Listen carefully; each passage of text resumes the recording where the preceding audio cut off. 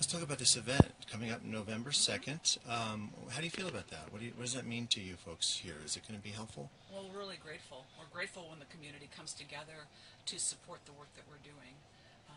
When it comes at the end of the day, having financial support is the most important way that people can help us.